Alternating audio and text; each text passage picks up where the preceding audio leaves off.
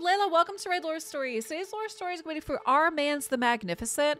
Armanz is the brand new Fragment Fusion champ, also happens to be the 5-year anniversary champ.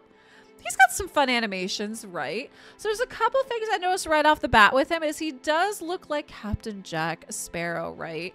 But also looking at the game, I think is that Ultimate Death Knight Arbiter and Ragash with it saying Shadow here.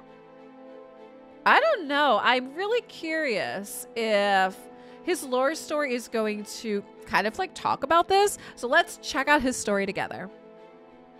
Armanz the Magnificent, immortal master of ceremonies of Teleria's Festival of Creation, could be the most famous and talented troubadour in Teleria's history.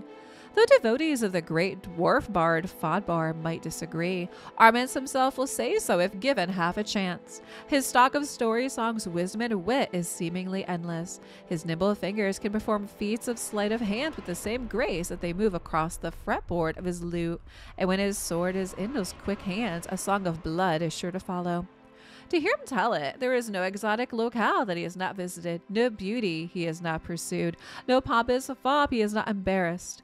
He has learned his skills and honed his crafts all over the world as a poet, a jeweler, a pirate, a baker, a thief, and anything else a questioner may think to ask.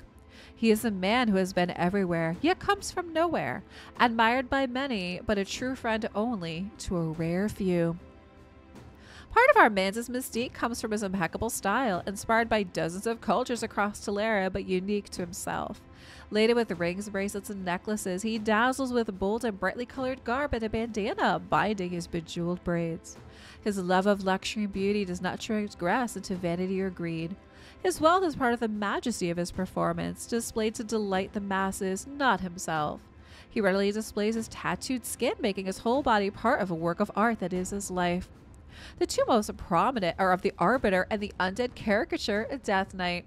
The staunchly pious, many of whom already dislike noise and frivolity to begin with, sometimes condemn it, but Armanz has a ready explanation.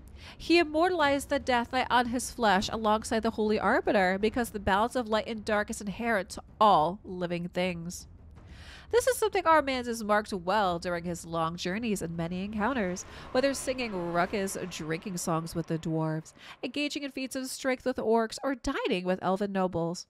It is natural for an entertainer to appear on days of celebration, but the festival in its purest form is about the unity of light and dark, which is what Armanz's tattoos symbolize. One cannot exist without the other, and nor can Teleria exist without either. So too for grief and joy, love and loss.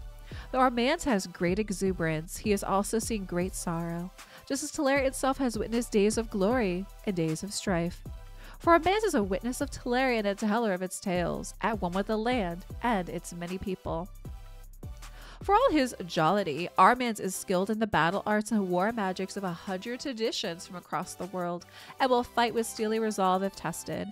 He trains stridently, for he serves a high cause. The Arbiter is not just his muse, but his direct mistress, and she has given him a shard to preserve his eternal essence. Armanz does not merely earn his coin performing during the Festival of Creation. He's a spiritual steward of the festival and charged by the Arbiter to maintain its traditions. For a month before and after the festival, this eternal bard walks the world. When Armanz ventures forth, he gathers a coterie of like-minded celebrants, dancers, singers, storytellers, fools, sages, seers, and scouts from across the spectrum of Teleria's people are drawn to him, honored and excited at the thought of performing by his side. They form a caravan that wends across the land, its progress tracked from village to village with growing anticipation and glee. Where they stop, Armanz's band unpacks and constructs their own stages and stalls.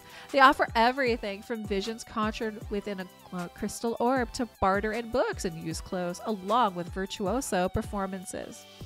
The finale of Armanz's visits is always a splendid miracle play depicting Telerian cosmogony and the dances of creation, that the folk of the world are reminded that the Festival of Creation is more than just a period of mindless merrymaking. And then, in a flash, he is off to his next destination, leaving behind those he has entertained. Then, he returns to slumber within his shard. This cycle leaves Armanz in a strange, perpetual state of simultaneous detachment and attachment to society and the mortal world. Armanz makes a friendly impression on everyone, but, though few realize it, He keeps them all at an emotional distance. For always must the show go on, and with Armanz, onward to a new stage.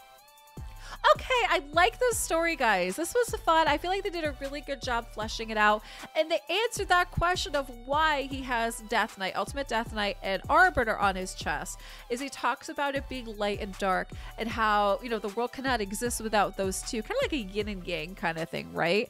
I thought they did a really good job with this story, guys. I'd love to know what you think for the lore story for Armanz. Drop me a comment down below, and thanks for watching.